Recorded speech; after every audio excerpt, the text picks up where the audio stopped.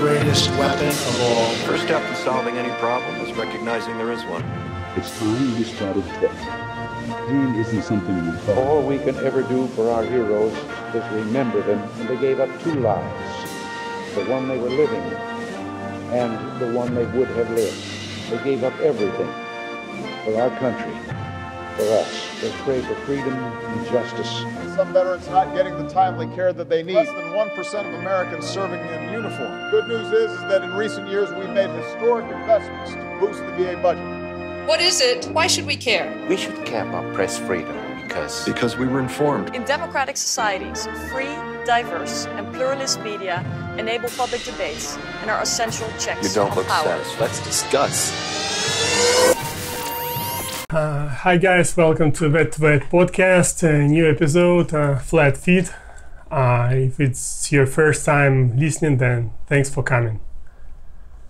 So, flat feet, or Pes Planus, often referred to as a flat feet, is a common foot deformity in which the arch of the foot is flattened to the point where it touches the ground, or nearly touches the ground. Ligaments and tendons from the lower leg and the foot form the arches. And when these tendons do not pull properly, the foot has little or no arch, resulting in flat feet. So let's go into the topic. Most of the time, those with flat feet do not experience severe symptoms and treatment is not always necessary.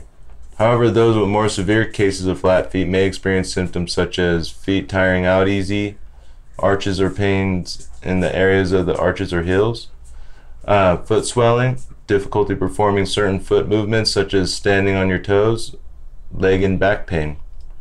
If you are experiencing symptoms of flat feet, it is important to seek medical attention as having the condition may increase the risk of injury or pain in the musculoskeletal system, particularly the lower limbs and lumbar spine.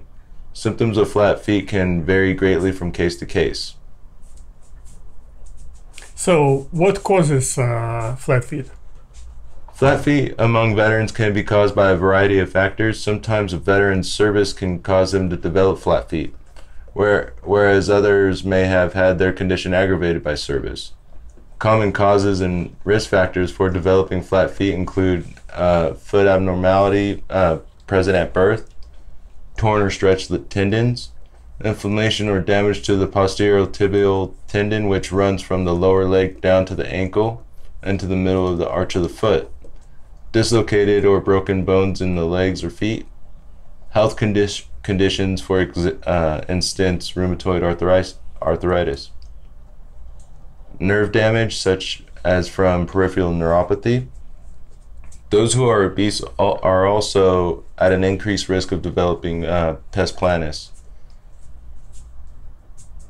Partaking in frequent high-impact physical activity like military training may also lead to the development of flat feet. So, how does VA rate flat feet? The Department of Veterans Affairs rates veterans with flat feet under 38 CFR 4.17a under the diagnostic code 5276. Veterans can be rated between 0 and 50% on a scale of mild to pronounced for flat feet. The rating schedule is as follows. For pronounced, if a veteran experiences marked pronation, inward displacement of the Achilles tendon on manipulation with spasms, and severe tenderness of the plantar surfaces of the feet, they may receive the highest rating for flat feet in the condition if the condition is not helped by shoe supports and both feet are affected. Veterans with pronounced bilateral flat feet are rated at 50%. Veterans with pronounced unilateral flat feet are rated at 30%, so if you have one foot and not the other. Severe, if medical evidence shows a clear deformity of the veteran's foot, there is pain upon use or manipulation, swelling occurs on use, and characteristic calluses exist, a veteran can receive the next highest rating for the Pes Planus. Veterans with severe bilateral flat feet can receive a disability rating of 30%. Veterans with severe flat feet with only one foot really being severe will be rated at 20%. Moderate. If a veteran's weight-bearing line is over the big toe rather than spread across the entire foot, there is an inward bowing of the Achilles tendon and pain on manipulation or use of the foot. He or she may be granted 10%, whether the condition is bilateral or not. Mild. Veterans with flat feet who are able to find relief from their symptoms using arch supports are considered to have mild non-compensationable condition and be rated at 0%.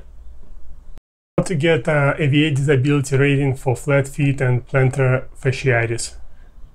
If you have yet to claim VA disability for flat feet and plantar fasciitis, you should do so without delay. Both of these conditions can be debilitating and cause pain in other areas such as knees, back, and legs. To be successful claiming a VA disability for flat feet and/or plantar fasciitis, you will need to prove that your condition is a result of activities you underwent while in service. Here are the 3 things that can help you improving this and gaining compensation. Number 1, current diagnosis. Make sure you are diagnosed with the condition you are claiming. Number 2, record of an in-service event or aggravation. So if you have military records to back you up and you have a current medical record showing your diagnosis, you should have good odds. And number 3, the medical nexus or link between the in-service event and the current disability. At first, it seems almost impossible to provide documented proof that something like flat feet or plantar fasciitis was caused during service. However, if you go back, there might be a paper trail that ties your affliction to service-related activities. This includes things like requests for different boots to be issued, requests for insoles or inserts. You might have even medical records of treatment for Pes Planus or plantar fasciitis while in service. And you'll notice that too in some of your military records, they'll circle it, but they won't necessarily tell you. Because if you're not complaining, then it's not a big deal, but they'll circle the fact that you do have it. So look into your military medical records because you will see that a lot. If the VA deems that there is some suggestion of a link between your current disability and time in service, they will order a compensation and pension exam during this, a VA doctor will assess your foot trouble and assign you a rating. So these are those outside doctors that we all have fun going to. After that is finished, it is important that you request a copy of the C&P examination. If the VA doctor makes an incorrect analysis, you are free to contest this, in which case a copy of the C&P examination will certainly be helpful in helping you with that argument that the doctor made an error. So how foot pain impacts your overall compensation?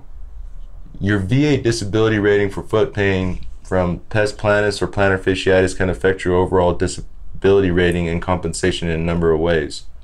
For example, it may be that your condition is a secondary service-connected disability. If so, the rating you receive for this will impact your existing rating. What's more, if you do not have a 100% disability rating but are unable to work because of your foot condition, you may be entitled to total disability based on individual unemployability. If you apply and this is granted to you, you'll be compensated at the 100% level. Lastly, if your foot pain VA disability is so bad that you have effectively lost the use of them, you may qualify for the loss of use with the VA. If this goes through, you'll be eligible to receive an additional special monthly compensation that goes above the normal 100% rate. Yeah, guys, that's it for today's podcast. So, and as always, do you have a book, a great movie, or stuff to do you would like to recommend? Yeah, so because of this whole fun year that we're all enjoying, you guys should check out the South Park Pandemic special. Seriously funny, seriously on point with damn near everything we've been dealing with. So if you want to laugh about something at least, then check out South Park. And quote or words of wisdom of the day. I really believe this one. This is a good one. Ideas without actions are worthless. Harvey McKay. That's it, folks. Thank you for listening. Until next time, over and out. Thank you.